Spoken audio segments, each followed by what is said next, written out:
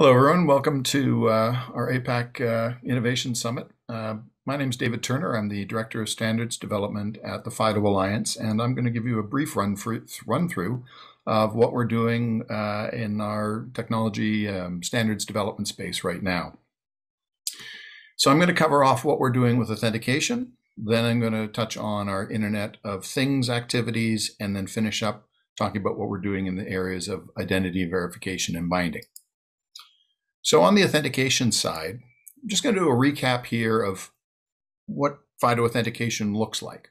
So in the traditional world, you have a username, password, the user types in, password gets stored on the server gets hacked, password gets stolen, or you have man in the middle or phishing scenarios where your credentials get stolen, all bad things. So what FIDO has introduced is the notion of an authenticator, which acts as an intermediary between the user and the relying party. And one of the key things that the authenticator does is it creates what's called a key pair, a public-private key pair that is used for doing the authentication instead of, or in addition to, as a second factor, using username and password. And so for every time a user connects to a new service, a new key pair is created so that there's never any confusion between sites and sites can't collude to know that it's the same authenticator being used in different places. Now, in order to make sure the user's always got control, part of how FIDO works is that it always requires user authentication or user verification in order to create those keys. So a public and private key pair can never be created for a site without some kind of human interaction. Whether it's just touching the authenticator or entering a PIN or using some kind of biometric, the process always requires a human to be involved in the activity, which helps protect against a number of automated attack vectors, threats.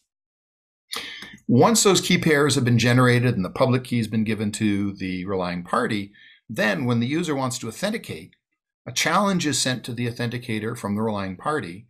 The authenticator uses its private key to sign that challenge and then sends it back.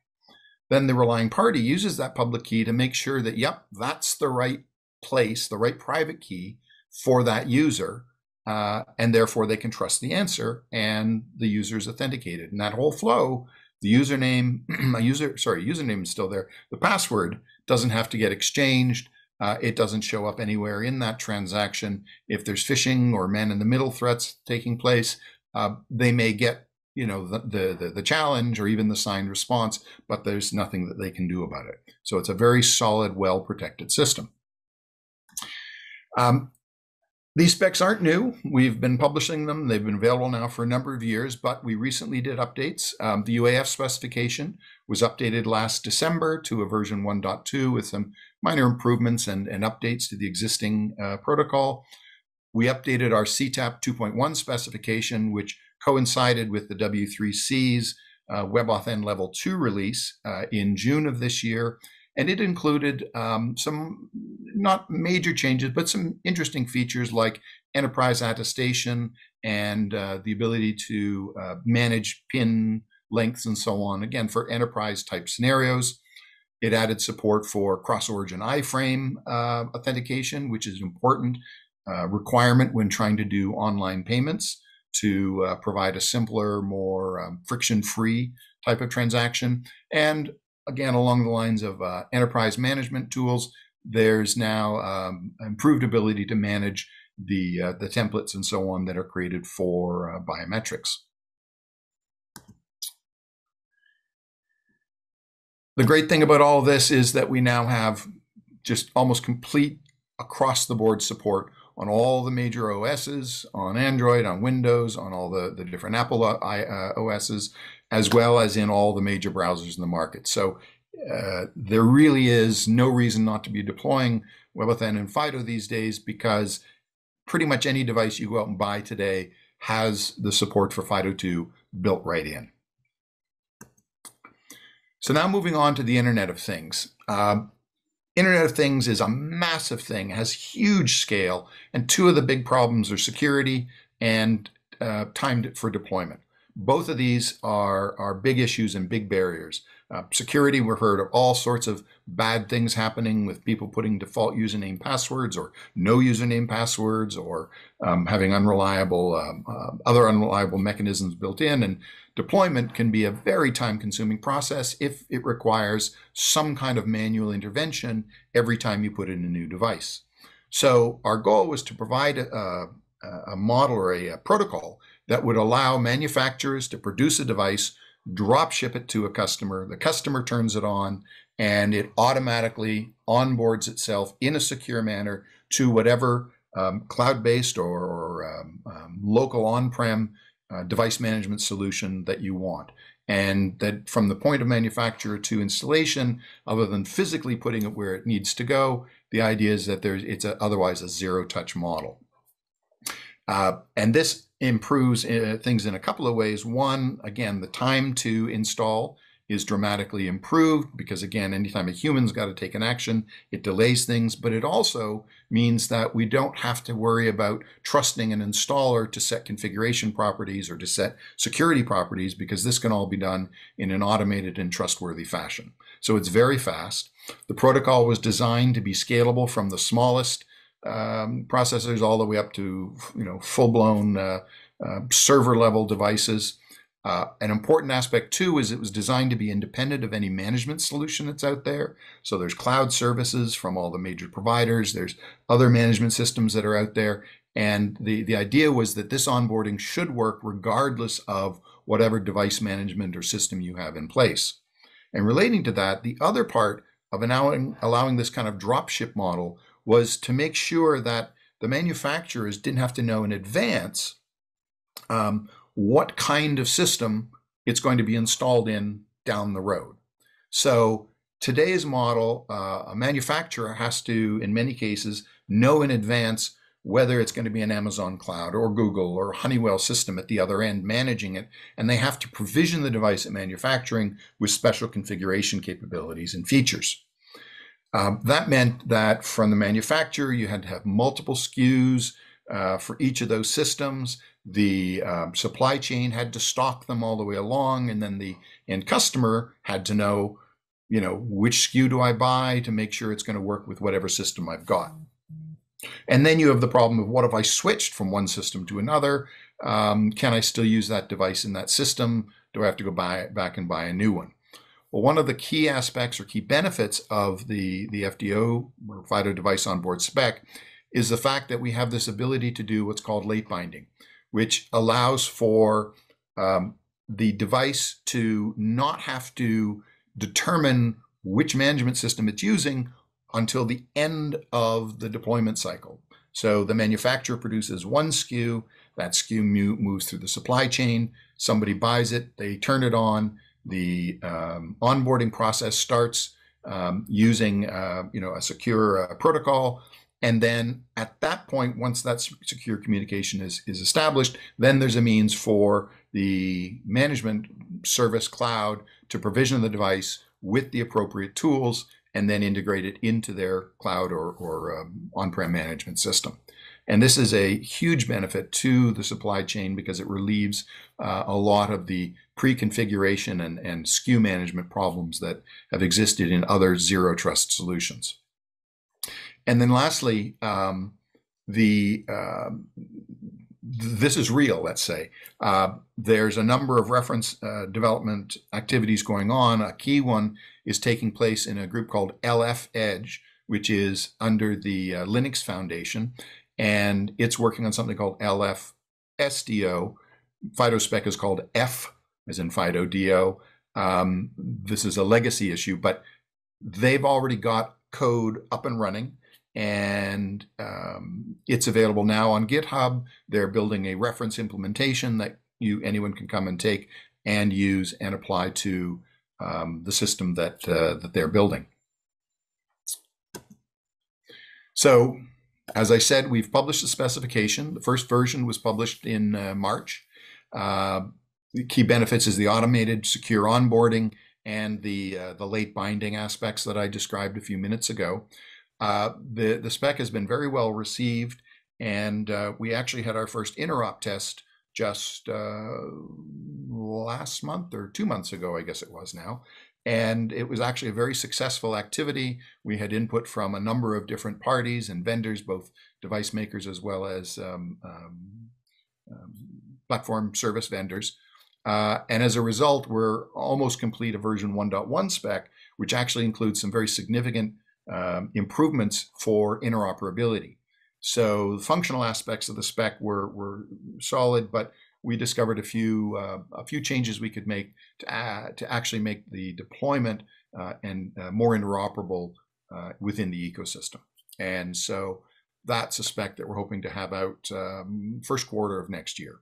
In fact, we'll probably have a public version, draft version available before Christmas, but then the final released version will be available first quarter of next year. So the last topic I want to touch on is our identity verification and binding work. And this is a bit different from what we've done before, where we've had user authentication and we've been having device authentication. But what we found was that there was a market gap in the industry where relating to the identity proofing side of things, which is necessary both for onboarding a person, registering them with an account, but also it's an important aspect of account recovery. What happens if you lose your FIDO key? What happens if you lose your device or your phone that has the FIDO key registered on it? How do you re-onboard somebody in a secure way? And so there's a number of mechanisms and systems out there that people have already built. Most of them based on some kind of proof of possession model where you've got some kind of government or authoritative ID, typically with a picture on it, which allows you to take a picture of the document and validate the document, have the person do a selfie, and then compare that selfie with the picture that's on the document. And this can be done as a way to verify that, yes, that is the right user. The problem is that there's no way of evaluating systems like that today to determine, is it good enough? How successful is it? How good is it determining whether it's processing successful documents successfully at a sufficient level? How good is it at rejecting fraudulent or fake documents? There are no metrics for this out there today. And that means that it's been put on the relying parties to try and figure out what is the quality of the systems I'm looking at. If I'm looking at 2 or 3 different vendors' products, how do I evaluate them? How do I know or compare their capabilities to determine whether or not this is the system that's going to meet my needs or not? So what we're looking at is not defining how the authentication process or the selfing matching should be done. What we're doing is defining a series of security requirements and testing criteria that can be used for standardized testing of these solutions, which will allow us to set a set of metrics for evaluating, which can then be used by relying parties and other customers to evaluate different systems to make sure they understand what's the level of performance and capability a particular system has. So the first part that we've been looking at and is most complete is the document authentication performance metrics or criteria. And what we did is we looked at what are the different types of attack vectors and threats that exist when you're dealing with documents. How can they be fraudulent? But we also deal with success at capture. There's issues with light and angle and is the camera blurry and so on. And how do you distinguish those from fraudulent issues? And how do you find fraudulent documents when it's a blurry picture? And it's a remarkably complicated process, I've been learning. Anyway, so what we're defining is the criteria for the evaluation, as well as defining metrics for things like false acceptance rate, false reject rates, and the like, much like a lot of other things like biometric testing. This document has reached a review draft status. It's not publicly available yet, but we have started sharing it with testing labs who are currently putting together proof of concept testing so that they can evaluate the test criteria to make sure that they are reasonable, that the criteria we've set meet the requirements that we're looking for, that they work in real world scenarios and with real world documents. So the work is essentially done, but we're now going through that testing phase, which we expect will probably provide some feedback where we'll modify the document a little bit further before releasing it.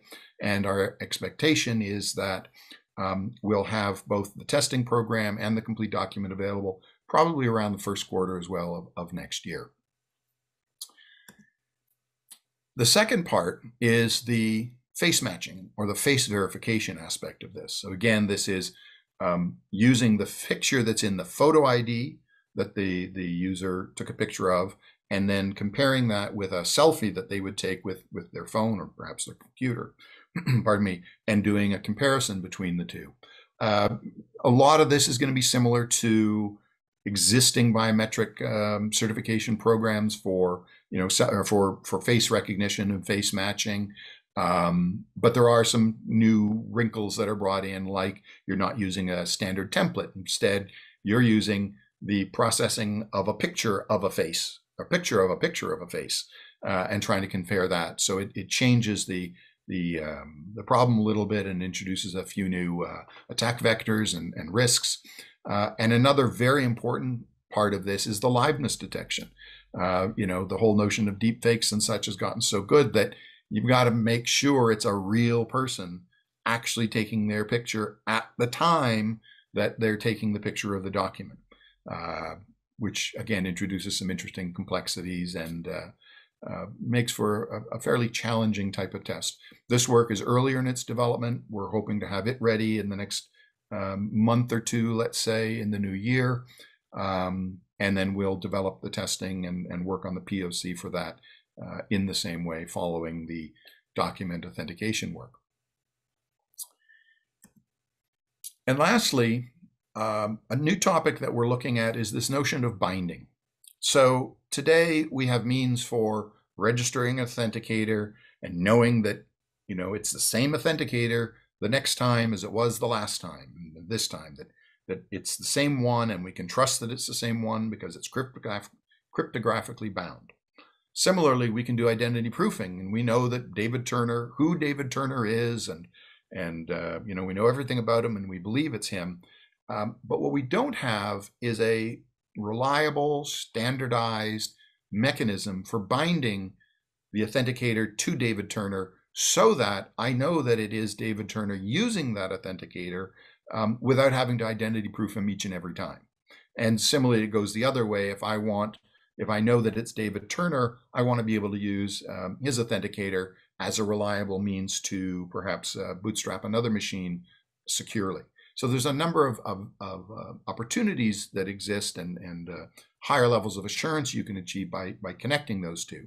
The challenge, though, is how do you define that? What needs to be defined? And so we're looking at questions like, how do we tie the events together in a reliable way? How do we bind them? Is there a cryptographic binding that is included now or added to the process? Is there metadata that needs to be created so that metadata can be shared in an authorization process perhaps later that can prove that this authenticator and this user have participated in activity, or provided in even an authentication to provide a higher level of confidence. So, and as well, do we want levels of assurance? We have levels of assurance for identity proofing. We have levels of assurance for authentication, pardon me. Perhaps we need a level of authentication for binding. These are all open questions. The work is it's earlier in the working group right now. They're still working on defining, establishing a scope and figuring out exactly what kind of document we can produce here. But it's a topic that's of interest to everybody in the ecosystem, regardless of what kind of identity, or what kind of relying party. It's consumer scenarios, finance scenarios, enterprise scenarios. It's pretty much a cross industry technology problem that's of interest to most of the members at FIDO, and so it's getting a lot of attention, pardon me, from the membership. So I'm expecting we'll see some interesting things coming out of there, maybe second quarter of next year, 2022. And that's a fairly quick wrap up of where we are with the standards we're working on at FIDO. I didn't mention that CTAP is currently looking at what's next for its work. Obviously, there's always a few improvements that people can make to specification. We're currently in the process of evaluating, what kind of big changes or real improvements can we make.